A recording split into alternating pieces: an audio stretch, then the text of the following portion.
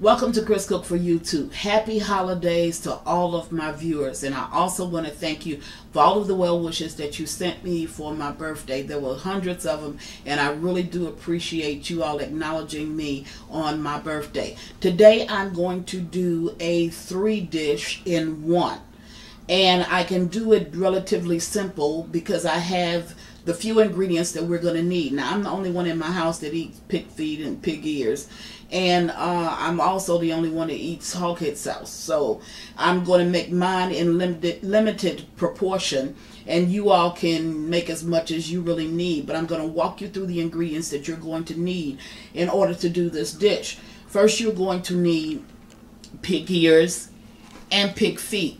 Now, in order to, once I get these boiled, then I'm going to turn my pig feet into some barbecued pig feet. So I have some barbecued pig feet and some regular pig feet.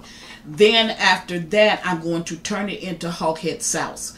I don't have a head, the pig's head or the hog's head, but you can make sauce, a poor man's sauce, without having the hog head. So that's what I'm going to show you how to do.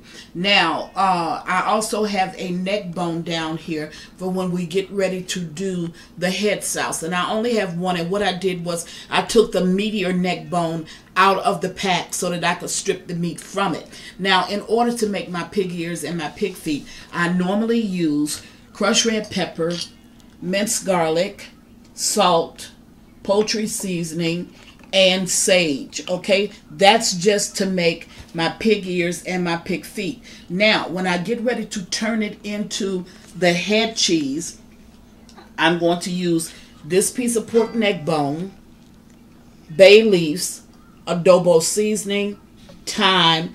I'm going to use some apple cider vinegar, but I have white vinegar sitting here, but I will be using apple cider vinegar. I'm going to use an onion, jalapeno pepper, and some celery.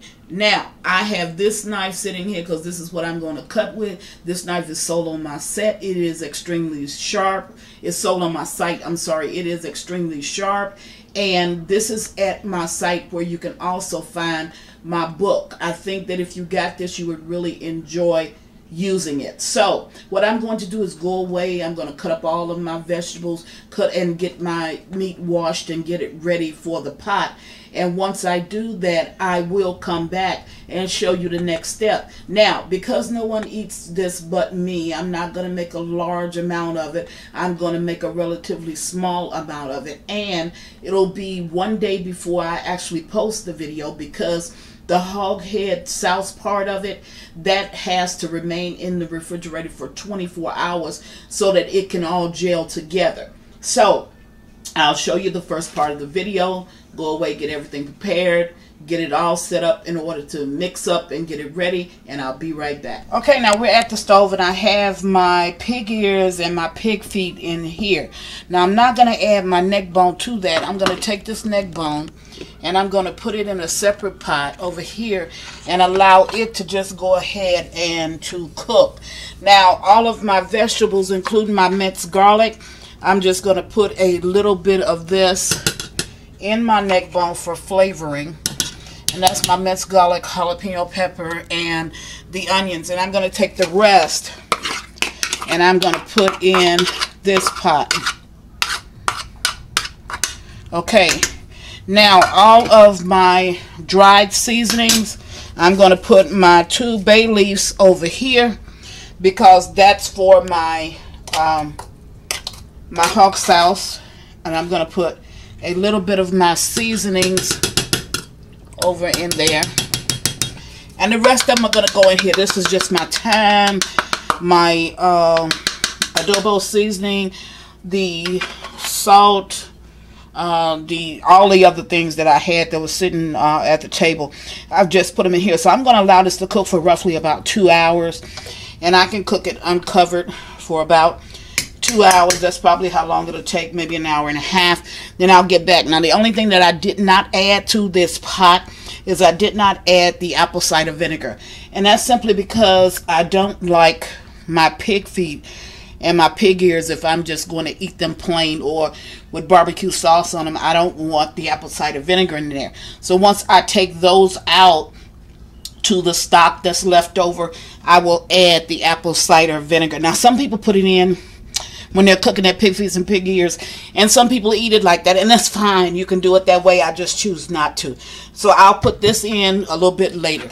Be back when this gets done. Okay, now we're back, and the neck bone that I had that was cooking in the back, while I was waiting on the pig's feet and the pig ears to go ahead and cook, I went ahead and I shredded that up.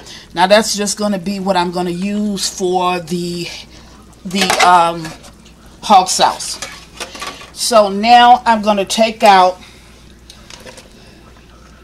2 of the pig feet that are going to just be regular pig feet. I'm putting them in the neck container. Now I'm going to take out 2 of the pig feet that I'm going to turn into barbecue pig feet. And I'm going to put them in this container. And I have my oven set at 375. And I'm going to cook these 2. I only have 2, like I told you, it's only me. I'm going to cook them in the oven for about 20 minutes.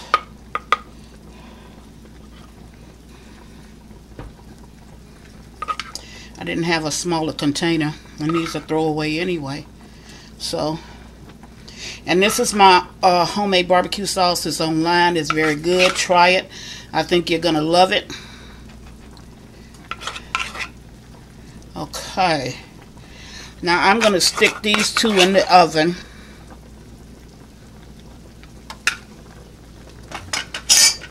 Now, okay. Let them cook for about 20 minutes. Now, I'm going to add to this about a half a cup of the apple cider vinegar. Okay? I'm going to allow this to cook a little bit longer just so it can get kind of mush-like. Then I'm going to take it out and debone the pig feet. And I'm going to smash up the pig ears. And I'll show you that process. And then we're going to put together the head sauce. Okay, we're at the stove, and I want to take out my 2 barbecued pig feet. There they are. Like I told you, it's only me eating. So I'm going to take these 2 that are not barbecued, and I'm going to put them in the pan. And this is, of course, you know, my New Year's Day dinner. And you know how that goes. Greens and peas. And then whole head cheese, so the money will stick to you. But I can tell you, they say that this is a traditional meal. You eat the greens for your green money, the peas for your change, and then the pig feet so it will stick to you. Well, I can tell you this. There's no prosperity in that. The only thing that I see is that you save money on New Year's Day dinner.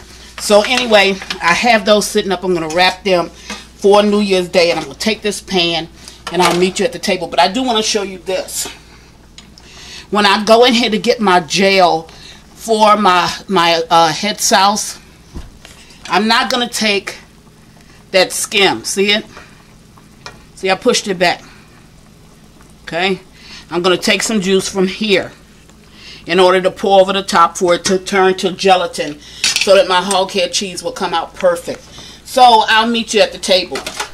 Okay, now I'm back at the table where I have deboned I had 2 pig's feet left, so I've deboned them, and I've taken everything, and I had 3 pig ears, so I've put it over in here. And the only reason why I'm smashing with my hands now is because sometimes there's little fine bones that you don't get, so you want to make certain that there is absolutely no bones in it. Now, I like a lot of the cartilage or the gristle in mine. That's why I used pig ears. So when I slice, I'll get, you know, a lot of gristle with it. Now, this is the neck bone that I told you that I cut up, or I shredded off the bone. So I'm going to mix that in with this mixture as well. Okay, and what I did, just to show you, I took this loaf pan and I lined it with plastic. So that's what I'm going to put my head cheese in. Now, I like it a little bit extra vinegary. So I'm going to add maybe about 1/4 of a cup more vinegar to this. Okay.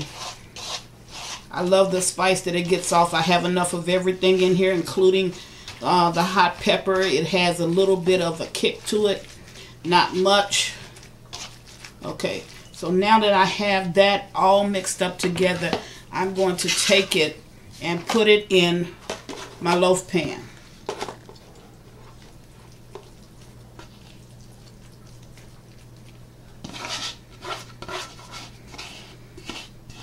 Now this is a simple way to make this, but it still works out to be a very good dish. And I didn't go through with a lot of hassle of doing it, although I do make it the other way as well. This is just for me.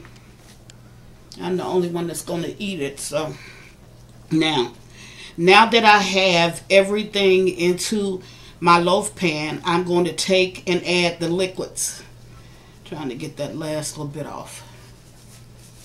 Okay, take my hand out of that. Now, here is my liquids. They're still hot. Okay, you can still see a little bit of smoke coming from it, but it'll be all right. And what I'm going to do now, this is the part that gels. This is the part that makes the gelatin for the head souse or hog souse, whichever one. And in there you still see a little bit of the seasonings that I put in there. You know, the thyme and the different seasonings that I put in. Now I'm going to take this and I'm going to pour it over this.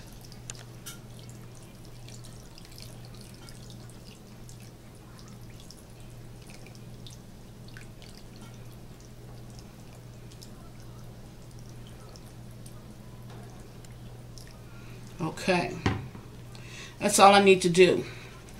Now I'm going to let this sit out until it cools a little bit. Then I'm going to take it and refrigerate it overnight. Tomorrow when I come back with this video, I'm going to take it out of the pan, and then I'll show you what the finished product looks like, and I'll also cut a slice of it. So I'll see you tomorrow. Okay, now we're back, and of course it's the next day. It's only been like about maybe 14 hours since I last shown you know, the earlier parts of this video, but I just wanted to unmold this hog cheese and show you what it looks like. Now you saw it last night when I had lined it with the plastic. Okay, so I'm going to take that plastic off, then I'm going to turn it upside down and unmold it from my container.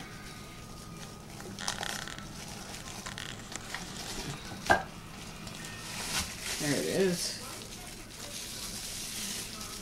Okay, so I'm going to take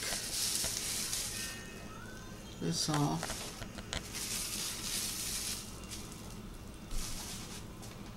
And yeah, I have all the plastic off. Those little pieces are just from where that plastic met on the inside, but that's okay. But anyway, when you take it apart, this is what your loaf looks like, and then you slice it down.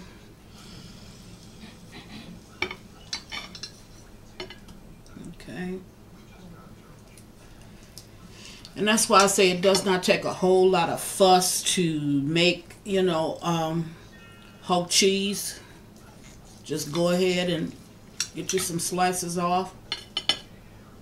There you go. Look at it. Front and back. And it has a little kick to it. And normally the way that you see people eat it is they eat it with some crackers. So this is what Chris is cooking for you today. I made pig's feet plain, then pig's feet barbecued, and then I made some hog cheese. Now, I want to encourage all of my viewers, even though my sales have been fantastic, I want to encourage you to please get this cookbook. This is a generational cookbook. Some of the recipes that you're going to find in the cookbook I do not have online, and I will not put them online. I think this is going to be a great addition to your family, because not only can you use it, but generations to come will be able to use this cookbook.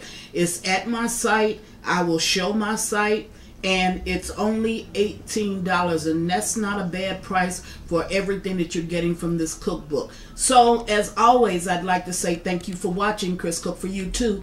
Bye.